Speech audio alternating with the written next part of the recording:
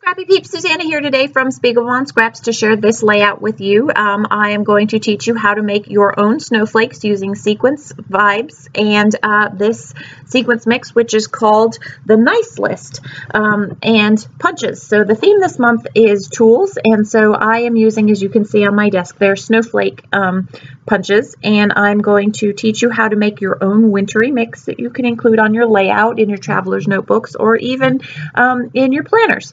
So I am using the packaging technique, quite obvious, and I have 3 different colors of Shimmerz here. I have Blue Jeans Vibes, and I have the new Frost Bite Vibes as well, and that's the second one, the darker navy blue that I'm using there. And I am basically just spraying it on my packaging, and then I am smushing my packaging into my piece of cardstock there. This is heavyweight 110-pound cardstock. I knew I wanted heavy because I knew I was doing mixed media, for one, and for two because I knew that the cardstock would warp, and I would get a whole lot less warp if I used the heavier cardstock, and I didn't want to put gesso because I didn't have time for it to dry. Although I do think that the gesso would have added a very cool effect to this.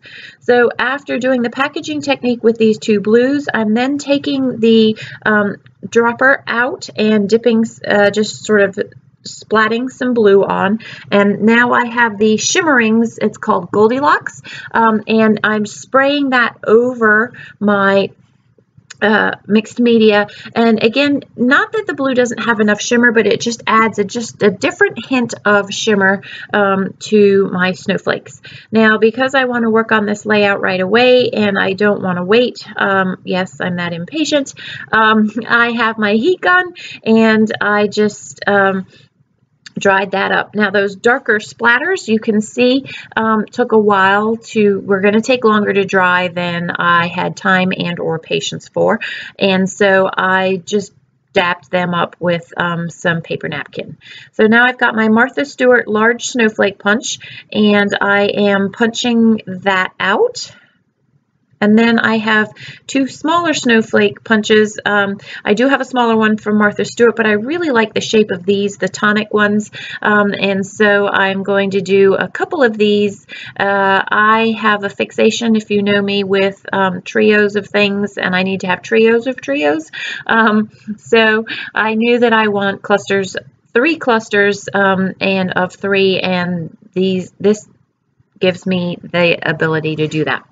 So I have this digital cut file, it's on a 8.5 by 11 piece of paper, and that is from Just Nick. It was one of her free downloads from the 12 Days of Christmas, or whatever she's doing. It was a free download, and I love the way that red backed behind that sort of sweater looking pattern with these pictures of my husband in Switzerland. I'm sure it's one of the Alps mountains, but I'm not sure which one, to be completely honest with you. And you will see later on as we get further into this layout that I leave the journaling spot blank so that he can fill it out himself. I knew I was going to back this white piece of paper with that red pattern paper from Lawn Fawn. So I just ran the 8.5 by 11 through my Creative Station from Xyron, which allowed me to stick this down without any gaps. And it worked perfectly for what I wanted to do with this huge need for adhesive, really. So I have that red, and I was really torn between using this, and you can see I tried a different piece of pattern paper. I really wanted that other piece of pattern paper to work because I wanted to save those tags, but I thought, Susanna, you have a huge room full of stuff. Well, it's not a huge room, but you have a huge amount of stuff. Just use it, be done with it, and don't think about it. So then I had all of the adhesive where my red piece of pattern paper was not going to be. So what I just did just now was I just took a piece of regular old photocopy paper and then stuck that on top, which allowed me to then not have a lot of bulk behind the layout. So my finished page per se with the red behind it, and then that paper no longer was 8.5 by 11, so I just needed to trim off some of the excess so that I could go ahead and then work on my layout.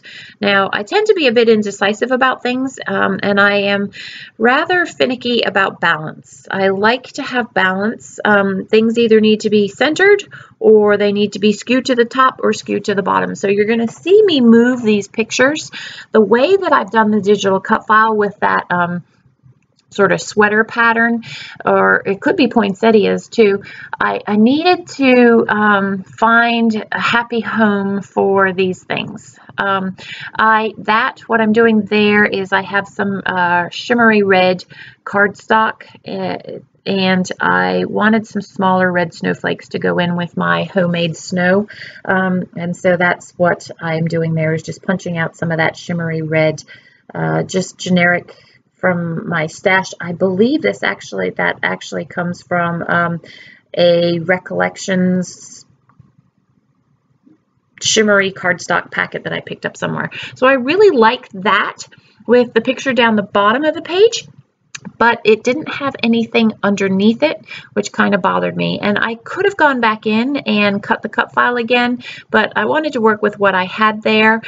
So I thought maybe if I got a piece of pattern paper to put underneath it, it might sort of pull it together and tie that red in. So I am going to trim some of this, but the problem with this is that the reds aren't the same, and you have that gap between the picture and what would have been the bottom there, and it ruined the symmetry for me. So, and I really liked the way that the red above in the die cut and the red below the picture popped my husband's red jacket.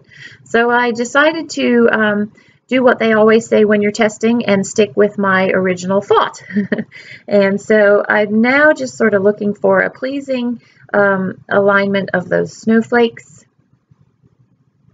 And now I have the Nice List sequence mix from Spiegelmom Scraps, and I am just going to find ways to incorporate those in to look like the falling snow on my layout. And this sequence mix has a lot of really nice turquoises, a kind of a bluey gray, and a pop of red here and there, and worked perfectly with the colors in my pictures, as you can see, and complement that very nicely. It also brings a little bit more blue to the layout, so that it's a little bit more diverse in the color palette that is on the layout there.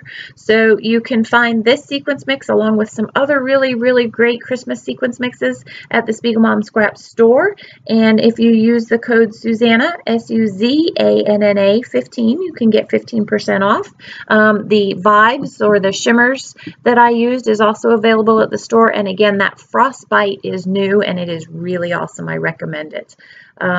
So now I've pulled out some tags. These are old tags, labels that I have from Teresa Collins, and I'm going to back 2 of my snowflakes with the round labels, and then I'm going to use that one red one that you see there down the bottom to fill in that white space where I'm also going to put my title, and then that tag is available for some journaling. I toyed with the idea of putting some thread, or thread balls as I call them, behind the snowflakes, and I liked the idea, but it added a little too much. There's a lot of busyness in these pictures, well, they are in the pictures, but that cut file is pretty busy, and so it didn't really need a whole lot more. So now I'm just using my Prima glue pen to adhere these snowflakes down, and as well as the sequins. So this is new for me. I typically use my Scotch tacky glue to put sequins down, but this Prima glue pen does a great job of holding them down as well, and I really like that. So after I get all of the snowflakes and the sequins stuck down, I am going to move on to doing some title work. I was going to do Snow Beautiful. I was going to do some very sort of traditional, shall I say, titles, but I decided that I really liked On Top of the World because he was very high up in the Swiss Alps, and this was a really special trip for him. I think Michael had to take 3 different trains and organize that, and so it was quite an accomplishment for him to get where he was. So I liked both the suggestive implication in the title as well as the direct words themselves. So I have these thickers that you've seen me use on a Spiegel Mom Scraps layout, snow layout before. They're perfect with that big thicker glitter on them. They do make a mess of my craft room, but they look great on snow layouts. So I used those letters, those thickers for world. And then I had thought that I might use that red paper that I had cut as a banner, but I found some other goodies. I have a new shipment of goodies from Pretty Little Studio, and so I pulled out some of my new goodies from Pretty Little Studio, and I'm going to use a piece of washi, that right there. And I didn't like the washi. I don't like the washi. It's a vellum washi, and I don't like it just as a rectangle. And you can't tear the vellum very easily. So I have my, it's actually, I think it's a Tim Holtz sort of like a washi adhesive, kind of like you use for packing tape. And so I just use the variegated or the serrated, that's what it is, the serrated edge to rip the washi so that it's a little less geometrical and a little more organic. And then I got out these red letter stickers to put on the, and then I needed to find some other letters to start off the title, or in this case for me, finish off the title. And I'm going to use some Jelly Bean Soup letters that have been sitting in my stash. I also have these metallic arrows, and I absolutely love them. They're not new to Pretty Little Studio, but they're new to me. I picked them up out of the dollar bin or the sale section. And so I used that to split. I cut one of the arrows and incorporated that into my title. So once I line up the title, I am going to be finished with this layout and call it done, put the seal of approval on it. I thank you for joining me today, and I hope you are inspired to dig out your snowflake punches, and or you could use your silhouette for the same thing, some vibes, and create your own wintry wonderland. Thanks for stopping in today. Thanks for joining me. Take care.